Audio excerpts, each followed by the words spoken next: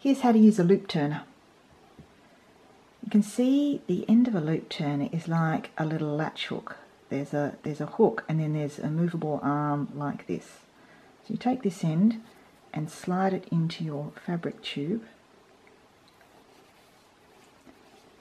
And you can see I've already trimmed this end a bit so it's easier to turn through. So you push this movable arm through the fabric, so you're actually making a hole in the fabric, like this.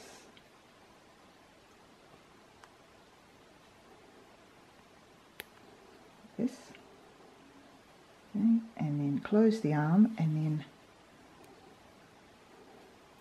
pull the fabric over the top and then slowly slide it along, but it's very important to keep tension on it